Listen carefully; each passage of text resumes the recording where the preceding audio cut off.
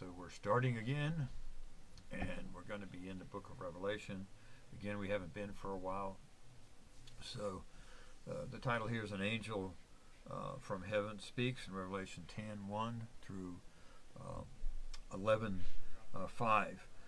Now let's just start by looking back on a quick outline so we will know where we are. We've been a couple of weeks since we have done this. Chapter 10 and most of chapter 11 is like a parenthesis, a delay between the sounding of the sixth and seventh trumpet. And we know in the seventh trumpet, of course, the sixth is the seals, the seventh trumpet is the sound. It means that the coming of Christ is at hand. So we have a delay between those. Keep this in mind as we go through, and I'm going to give a quick outline just to bring us up since it's been a while. Chapter 1 is the introduction. John's on the Isle of Patmos. We know he's put out there by Domitian to die and starve to death, and Christ comes and visits John. John sees him and faints. Christ revives him. Jesus preaches a sermon to him on a Sunday morning, several hours, not just a 20-minute sermon or even an hour sermon. So he's doing it on a Sunday morning. Chapters 2 and 3 describe the church on the earth, or what we call the church age.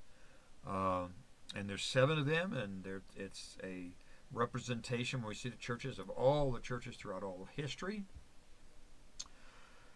And then we have chapters 4 and 5, which describes the church in heaven. The church is raptured out. That if we are believers, we're going to be up there then at this time, not going through the tribulation period in heaven, and we'll be in that group. Chapters 6 through 19. Now, 6 is a summary, but 6 through 19 describes the tribulation period, that 7-year period near the end of time, and it's divided, as we know, in 2 parts. The first part is the first 3.5, which is considered bad, but not really terrible, but not as terrible as it's coming, because the last 3.5 years are going to be the worst in history that Jesus describes, that the worst time in history. That's Satan's last inning, Satan's last quarter, if you want to put that towards the games of football and basketball and baseball. But it's his last inning. He's going to try to do everything he can to stop Christ from coming back. God is going to make sure everybody has a chance to hear the gospel message as Satan tries to stop him. You're going to have the 144,000 that we see in chapter 7. We have Moses and Elijah coming along. They're going to preach for 3.5 years. Well, a little short of 3.5 years. And there's going to be probably a TV ministry. It's set up to be able to do things like that. And just before the end, we have angels that get involved and speak in the gospel. So you're going to hear the gospel by the end of tribulation period. And Christ's second coming will come at the end. His second coming sets up the millennial kingdom, a 1,000-year reign, as we call it. In Revelation 20. Then at the end, Satan is loose for a short period of time, and for another rebellion that comes against Christ, he ends that rebellion, puts Satan finally in the lake of fire. After that, Revelation 20:21, the new heaven and new earth, Christ is going to reign forever. We go right into eternity from the millennial period. Another way maybe to set up that division of the book of Revelation is like looking at a movie. And I know we're not used to it. There's some CDs, like some of my John Wayne's, and I think the 10 Commandments, you have 2 CDs. Well, the older movies used to do reels, so we'll do it that way. So it's about 3 reels or maybe 3 CDs to help us understand how this is broke down. Now, the first one is the seals. The seals of chapter 6, that's a summary of the tribulation period. Tells you what's going to happen. Then you have an intermission, a parenthesis, and we have evangelism with 144,000 in chapter 7. Then the second CD or reel is the trumpets in chapters 8 and 9, and that's the tribulation from the standpoint of the Gentiles. The second parenthesis and intermission, and that's where we are right now. This today is chapter 11, chapters 10 through 11, and the first part of chapter 11.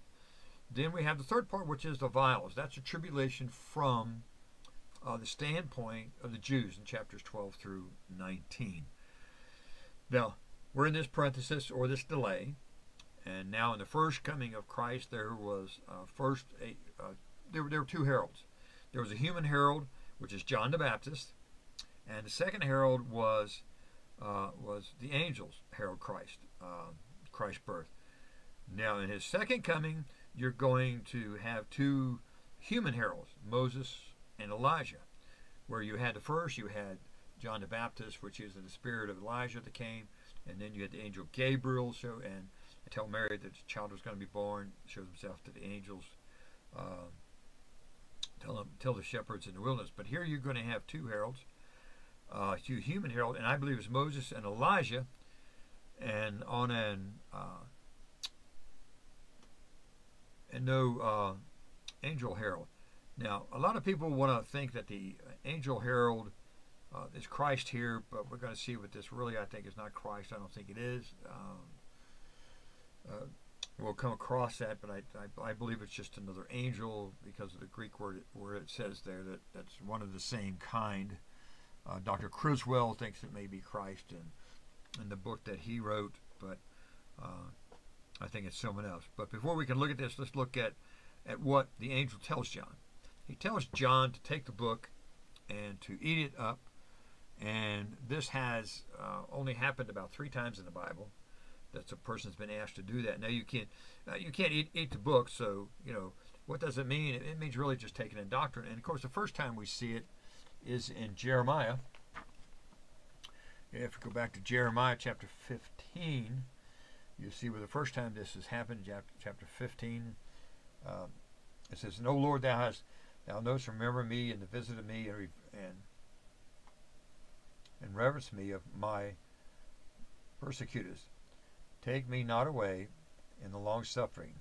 Know that for thy sake I have suffered rebuke. Thy words I found, I did eat them, and the words that were unto me joy and rejoicing in my heart. For I am called by the name, O Lord God of hosts." So we see Jeremiah was asked. He ate the words, and they tasted different. Of course, you got that. Then you have Ezekiel. In Ezekiel chapter 2 and verses 8 through 10. "But thou son of man, hear what I say unto thee. Be not thou rebellious like that rebellious house. Open thy mouth and eat that I give thee. And when I looked, and behold, a hand was sent unto me, and lo, a roll of the book was therein. And he spread it before me, and it was written within and without, and there was written therein lamentations and mournings and woe." So we see that, and then of course here in chapter 10 we see it again. Well, it just means doctrine. You don't eat the book. It means to take in doctrine, take in the Word of God. That's what it's doing, and we see that it means that it can be judgment. That's the double side of the coin, and I'll probably mention it again. It's just two-sided. The sweetness of salvation, sourness of judgment, of the persecution, and it talked about persecution, and so you need to put it in your mind. That's what it's telling them to do. So in Revelation chapter 10, the pause between the 6th and 7th trumpet that we'll get into later, it says, "And I saw him." Now it's allos, A-L-L-O-S in the Greek, which means one of the same kind. That's why I don't believe it's Christ. Some people do, and that's okay. Has some of the same characteristics that we're going to see. But what happens is, it means one of the same kind. We've just been talking about the angels who were releasing all the judgment. So you may say this is the 5th angel, actually. It's coming into heaven talking, because of the seals they've already released. 5 of them. And so we'd have the 6th and 7th between the 6th and 7th trumpet. So we're waiting for that to happen. And that's why we have this pause in this angel that comes down. From heaven he was clothed with a cloud, and we get that. We say, okay, he's got a cloud. Jesus went up into the clouds. Jesus is going to come back in the clouds to receive us when it's a rapture. And when he comes back the second time, we're going to be coming with him in the clouds. So it's a whole different scene that you can see here when you keep in the context that is different than what this is, and it's not true. "And a rainbow was around his head, and his face was as it was a sun, and his feet as a pillar of fire." That's why we get it may be Christ, Ezekiel 1:28 and 1:15. Also, because of that, that it's the same type we're talking about. He's coming from the presence of God. If you remember back in Moses and Exodus, when he came from God, he had the shining of the face. The angels come from standing around God, and it's the reflection of his glory. That's why he sees that. The rainbow is talking about that God's not going to destroy the world by a flood anymore. He's just so the angel is coming back, and that's why he's wearing that. So that's why they say it's Christ. Is because of those things: the cloud, the rainbow, and the face shining. But it's in Greek, it means the same type of angel, so it wouldn't be Christ at all. And the angel just comes from standing his feet like a pillar of fire. This is talking about judgment. Remember that the seals are judgments, and these are angels throwing judgment out onto the world. So in the context that you see that talking about the other four angels, here we have another angel, but it's the judgment that's coming out on the world, an emphasis between the sixth and seventh angel. Comes down from heaven. He's standing on the aisle, and John sees him. Now, if this was Christ, John probably would have bowed down and also worshipped him. Remember, John did it before, and the angel says, no, don't do this, because I'm not Christ. That's another reason why I don't think it's Christ, because John doesn't recognize it, doesn't call him Lord, doesn't try to worship him at all. And so, verse 2, and he had in his hand a little book open, and he set the right foot on the sea and the left foot on the earth. The little book is in perfect tense in the Greek, and it means the book will never be closed again. So what is in this book? This book is open because of the victory that Christ won on the cross of Calvary. When he went to Calvary and he became the sacrificial lamb, the sacrificial baby lamb for us, and took our sins upon himself and died on the cross of Calvary, he won the victory. He rose on the third day, and he's in heaven interceding for us. He won the victory. That's what this book is talking about. It takes the book. The book is finally going to be open. You and I have been waiting for this book. You see, it is the title deed to the universe. Throughout our lifetime, the devil has it from the Garden of Eden until the end of time. Christ takes back the ownership. Remember, the devil is going to be the ruler of this world under the permissive will of God. It says in Corinthians that he is the prince of this world. So he has that. But one day, but thank God, one day he's going to come, and he's going to take back that title deed, see? And then the devil is gone. The devil, and it takes it from Satan, gives it to Christ because he wants the cross. And the devil's reign is over, and he will never have it again, because he's going to be put into the lake of fire at the very end with all the unbelievers there. Again, the feet on the sea was ground ownership. You could go back to, what is it, Joshua? What is it? Deuteronomy, Joshua. Joshua chapter 1. It means the ownership he has there. In chapter 3 it says, every place that the sole of your foot shall tread upon, that I have given unto you, as I said unto Moses. So what it means is ownership. So we see this angel come in the sea and the land. God owns it all. It's all his. He owns everything. So we see that that's recognizing the ownership of Christ. So the angel gives the book to Christ. He takes it back. He's going to have it all. Even Moses, when he walked, he was told that he was going to have the land that was there. In verse 3, and cried with a loud voice as when a lion roared, and when he had cried, 7 thunders uttered their voices. Now, the lion roared was a loud voice. I'm told that the lions we hear roar in captivity don't sound like the lions that are not in captivity. They say you can tell the difference in the roar of those two different lions. But anyway, there's a lion there. Christ has taken back the universe. Satan's rule is over, and everybody's excited. They start saying things in heaven. If you remember back in Matthew chapter 4, verses 7 through 10, when he's in the wilderness and Satan offers him the world, he had the right to do that because he had the ownership. Well, he doesn't have it anymore. Christ has taken it back. He's not going to have the ownership anymore. And his reign is over. And he's never going to have it again. And remember back there, Christ says, no, I'm not going to take it from you. I'm going to the cross. See, Satan was trying to keep him from going to the cross. See, so we wouldn't have the salvation. He wouldn't be able to provide it if he did it. So he says, no, I'm going to the cross. I'm going to take it back from you. See, and all nature is joining in from heaven in the agreement that is taking it back. Romans 8:22, Satan will no longer control nature. He no longer will be in charge. John is getting ready. And John is getting ready to write this down. John is getting ready to write this down for what he sees. And when the seven thunders had uttered their voices, I was about to write, and I heard a voice from heaven saying unto me, seal up those things which the seven thunders uttered, and write them not. That's also Daniel 8:26, 12:4, and also verse 9.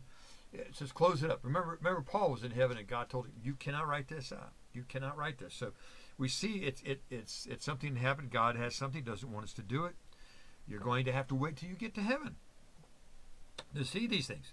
Daniel was told the same thing. Don't write it down. Paul said, Paul, don't write it down. So there's something that God did not want us to know. I don't know what it is. It's a mystery to us, but he told him not to write it down. So then we have verses 5 and 6. And the angel which I saw stood upon the sea and upon the earth, and lifted up his hand to heaven. It's like a salute. I don't know if it's a lifting up of heaven that people do in church today, but most people say it was like a salute to heaven. And why this isn't, this is another reason why it isn't Christ. And it says in verse 6 as we go on, and swear by him that liveth forever and ever. This is another reason why it can't be Christ, because he was an angel swearing by him who liveth forever and ever, which is Christ. He wouldn't do that.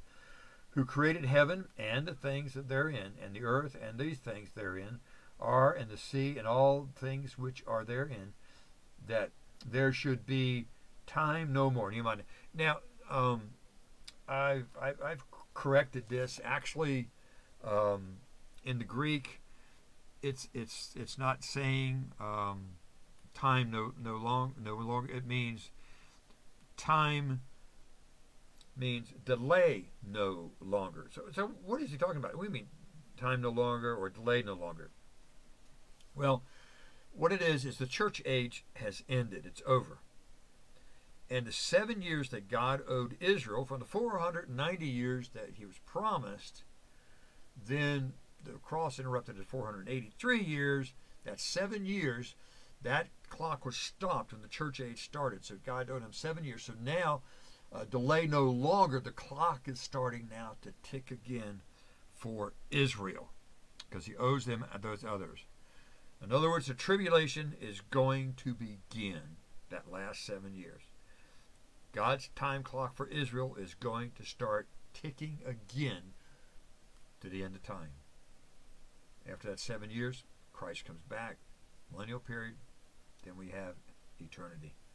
So that's what's happened. That's why it says delay no longer. Get Israel's clock started now. Delay no longer in starting that 7 years. Let's get the tribulation period done. So that's what it's talking about there. Then 7, but in the days of the voice of the seventh angel, when he shall begin to sound, the mystery of God should be finished, and he hath declared to his servants the prophets. The church age is over. The mystery of God is the church age. The Old Testament said nothing about it. It talked about the end times. It talked about the 1,000-year reign, but it knew nothing about the church, the coming of the Christ and the cross. So the second coming, but not the church. So this is talking about the church being raptured. It's gone before this time. Verse 8, and the voice which I heard from heaven spoke unto me again, and said, go and take the little book which is open in the hand of the angel which standeth upon the sea and upon the earth. This again, this is that title deed of the world which now belongs to Christ. That's this little book it's talked about there. It says, now take it. And Christ owns it. In verse 9, and I went, this is John, and I went unto the angel and said unto him, give me the little book. And he said unto me, take it and eat it up, and it shall make thy belly bitter, but it shall be in thy mouth sweet as honey. Now, we talked about that before. Now, and I took the little book out of the hand of the angel in verse 10 and ate it up, and it was in my mouth sweet as honey, and as soon as I had eaten it, it made my belly bitter. What you're seeing, and I went into it a little bit in the beginning, this is the two sides of the gospel, okay? And it's always this way, okay? God's word is sweet unto salvation. All of us that understand salvation, boy, it's sweet. We got the salvation. That's the first side. That's the sweetness side of it. But the bitter side of it is the failure of people to believe the gospel and the judgment, and the mourning and the pain and the everlasting fire, unquenchable fire. All of this. That's what the bad part about it is. That's the judgment part. That's what the bitter part is. We don't want people to go and not be saved. Christ wants everyone to be saved. He says, I wish that none would perish, but all come to knowledge of the saving gospel of Christ. You know, we want everybody to be saved. We want all our family members to be saved. We want our society to be saved. So that's the bitter part. That's the side of grace, and there's the other side that's hell.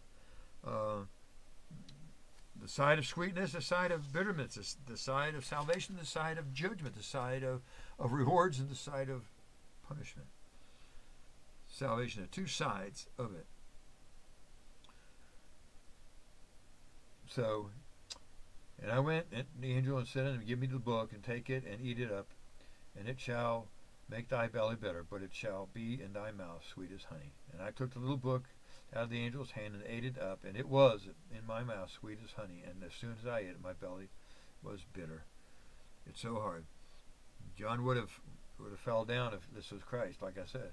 And he said in verse 11 unto me, thou must prophesy again before many people and nations and tongues and kings. In other words, preach. It's not talking about prophecy, and even though this is revelation of the future, but John goes back. Remember, John gets off the island. He goes back to Ephesus, writes these letters, and sends them around to all the church. So John is going to do it. Go tell the people about Christ before it's too late. Tell them what's going to happen in the future. Tell people what's going to happen. We need to share the gospel, all the things that's happening right now in our country and what's going forward. You're just seeing a lot of things come true that would line up to the book of Revelation. So chapter 11, the second part of the parenthesis, okay, we have the two witnesses, okay. And there was given unto me a reed like unto a... It's a surveyor's instrument, a surveyor's stick. And the angel stood, saying, rise and measure the temple of God, and the altar, and them that worship therein. Ezekiel 40, verse 3, we see the temple. Now we're going to have two human witnesses here. Some say they're Enoch and Elijah, but Enoch was a Gentile, so I don't think so. Because of that, and then they both didn't suffer death. Elijah went up in a whirlwind. Enoch was walking with God. I'm not going to argue a whole lot with it. I just don't think so. I believe they are Moses and Elijah. They come down from heaven. This is the end of the Jewish age, and it always has a Jewish herald. And since Enoch was a Gentile, it couldn't be a Jewish herald. So Jesus revealed who they were in Matthew 16, 28. 16, 28. And I believe that's the Mount of Transfiguration.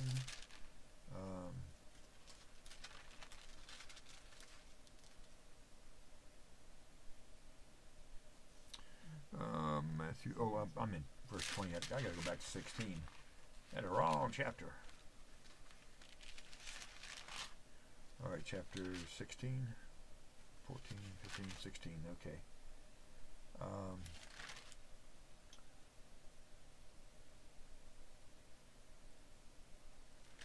Yeah, you have in the what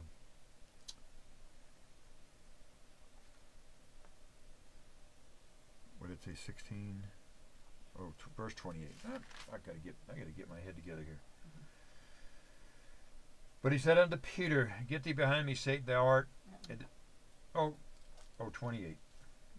Verily I say unto you that some staying here shall not taste the taste of death till they see the Son of Man coming in his kingdom. And in 17, and after 6 days took Peter, James, and John, and bringeth them up to the high mountain, and it was transfigured before them, and did they not shine like the sun, and his raiment was like the white, and to them Moses and Elijah talking to him. This is another reason why we think so, because he's talking to, all the way through chapter 4, talking to Elijah, and they wanted to make it Moses and Elijah. And I think that's one reason that they're going to be there. Another instance is in Acts 3. Let's see if I can get this one right. Acts 3 and verse 21. Whom the heavens must receive until the times of restoration of all them which God has spoken of his mouth of all his holy prophets since the word began.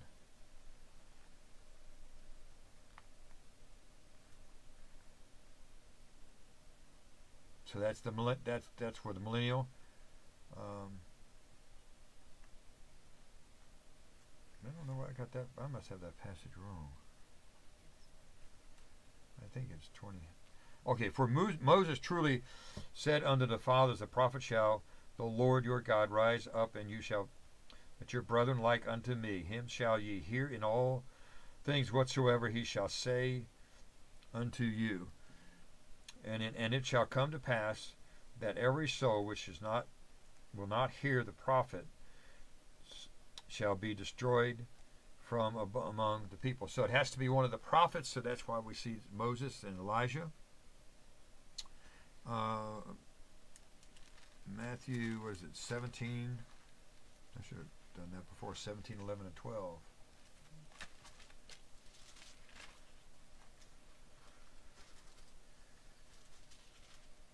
And Jesus said unto him, then Elijah truly shall first come and restore all things. But I say unto you, that Elijah is come already, and that they knew him not, but have done unto him whatsoever they listed likewise shall also the Son of Man suffer them. So that's why I think it's going to be Moses and Elijah, because of those passages there. Now read for the surveyor's instrument. And what temple? Well, remember, Solomon's temple was destroyed in 586 BC by Nebuchadnezzar, and then it was rebuilt, Zerubbabel's temple, in 516, and then Herod got another and did some things, and so they called it Herod's temple, which he did some renovations to Zerubbabel's temple. And Herod's temple was destroyed in 70 AD by the Romans, and now the mosque of, I think it's Omen, is there now, but it will come down, and the unbelievers will build a new temple. And some said it doesn't have to come down. I don't know. They said it go just beside it, but whatever. New temple will be built, and that temple, that is going to be measured. You leave out the outside court in this one, where the statue is going to be put up that Satan's going to do. And here now we are 3.5 years when this statue goes up, the desolation. Jesus said it in Matthew 24:15, Daniel 8:13, and 9:27. The abomination of desolation. And if you don't worship this statue and bow down to it and take the mark, you're going to starve to death. You're not going to be able to do anything economically. You're not going to be able to buy, sell, or even have food. This is the temple that is going to be measured with this reed or temple. The temple is built at this time by unbelievers. Most of them are going to be built in this temple. In verse 2, but the court which is without the temple leave out, and measure it not, for it is given unto the Gentiles, and the holy city shall they tread under foot 42 months, 3.5 years. This is the end, which sometimes is called the Great Tribulation. This is the end, the 3.5 years that he's talking about, 40 and 2 months, just another. There's another thing we'll read is times, and half a time. 3.5 years, the Great Tribulation. Verse 3, and I will give power over my 2 witnesses, and they shall prophesy or preach 1,260 days, clothed in sackcloth. Preach 2 weeks short of 3.5 years. Moses and Elijah, if you want to throw Enoch in there, go ahead. But they're going to preach up to 2 weeks short of 3.5 years. Then the angels come, and Christ is going to come back. There is just a period of time that they won't be preaching, not the full 3.5 years. They're going to be there. In Daniel 8 and Daniel 13:5. And I will give power unto my 2 witnesses, and they shall prophesy 1,260 days, clothed in sackcloth. These are the 2 olive trees and the 2 candlesticks standing before the God of the earth. Now this is talking about the prophet's message. This is going to come. They're going to come to earth. Moses and Elijah, also in Ezekiel talks about it, and they're going to be preaching the word of God. These are going to be the 2 candlesticks. And I know there's something about those candlesticks too. I just don't have it here talking, but there's something about the candlesticks that they're going to standing before God. Psalms 58:2, Jeremiah 11:16, and Zechariah 4:3. Now, verse 5 as we end tonight. And if any man will hurt them, fire proceedeth out of their mouth, and devour their enemies. And if any man shall hurt them, he must in this manner be killed. Numbers 16:27-35, Jeremiah 1:10, Ezekiel 43:3, and Hosea 6:5. Moses, they're going to preach for 3.5 years. And like I say, in Jerusalem, I believe it's going to be a television ministry. The whole world is going to be able to see them and hear them, and millions are going to be saved during this time. Millions of people are going to be saved, and at the end of that time, that they will be there, they are going to be killed. God's going to allow them to be killed, those 2, and then God will raise them up, and that's going to cause a real stir as he raises them up out there, because the Antichrist is going to think he's won. He's killed these men that have pestered them and given the gospel message. Just like today, people think the gospel message is irritant, it's a pestilence, and we see our society trying to stop church, trying to get it out of our society, trying to draw God out of here. And during this pandemic, they're looking like they're going to try to close things down again and keep people from going to church. They're trying to stomp out the First Amendment, folks. Even supposedly Joe Biden, even he has mentioned that the church needs to be more liberal in their thinking and to change things. So it's becoming a dangerous time, and that's what they're trying to do. But these guys are going to be raised up, and of course they're never going to be killed again. But it's going to shock the world, and what's going to happen there. And we'll pick up there the next time we come together. And how about you? Is God going to raise you up? Is God going to take you to heaven when you pass away? Do you know that? Do you know Him today? Do you know for a fact that if you were to die today, that you would go to heaven? Do you know that? If you don't know that for a fact, you can. And usually I end these. It's just a simple thing. Everybody calls them the ABCs, and that's to acknowledge that you're an enemy of God. Jesus said, when we were enemies, Christ died for us at the cross. That's why when He comes in to show us His love for us. And no greater love can a man do, but to lay down his life for someone. We need to acknowledge that we are sinful. We have broken God's law. That's all it is. You've broken God's law. You're not obeying God's law. You want nothing to do with Him. So basically, that's what we call a sinner. So you need to acknowledge that. That's the first thing. Hey, acknowledge that you have sin in your life, and you've broken God's law, and you're not in His family. As I've mentioned all through Him before, you got to believe. You got to believe that Jesus came and took on human form in a hypostatical union. God, man, and He lived for 33 years here on the earth, showing us that we can follow God's law. And of course, He was perfect, and And that's why he had to die for us, because we can't be perfect, not here. When we get to heaven, we will take the old sin nature away and get our new glorious bodies, yes, but not here. And so that's why he died. As the Bible says, once he died. For once. He's not repeatedly died. He died once. He became the sacrificial, baby sacrificial lamb once for our sins. We need to believe that. We need to believe that. And he rose on the third day. And he went to heaven. And he's interceding for us now. We need to confess that. See. Believe and confess. Confess with the mouth, believe in the heart, confess with the mouth, and thou shalt be saved. Jesus says, if you will come to him with the right heart and ask for forgiveness, he will forgive you of all of your sins, past, present, and future, and impute his righteousness to you for eternity. And you'll have eternal life. And you won't have to go through what we're talking about, because then you'll be in God's family. And you can know that, and you'll know the sweetness of salvation and never know the bitterness of unbelief. But you have to do it. I can't do that. You have to come to him honestly asking for forgiveness of sin. You have to come to him. That's what you have to do. It's all your choice. But let me just end in prayer.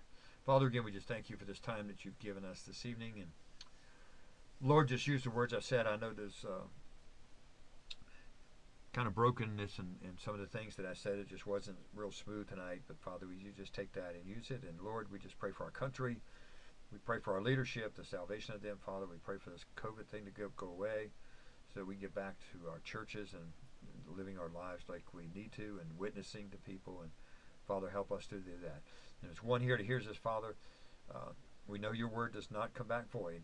Father, just take it and use it, Father, to introduce them to yourself. And so they can come to know you, to release the burden, Father, to have that heavy load lifted from our shoulders that is called sin and rebellion. Help that person to do that. And Father, thank you again. Thank you for the salvation that you have provided. Thank you for your word, Lord, that we can study it and try to learn what it says. In Jesus' name we pray. Amen. Well, thank you for this. And if you hear it later, thank you for listening to it.